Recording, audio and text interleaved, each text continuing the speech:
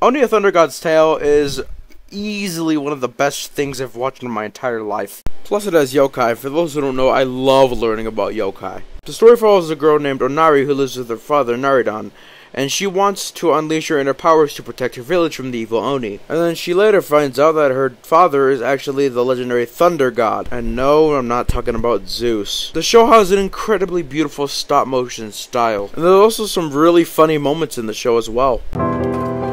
Good morning, Mother.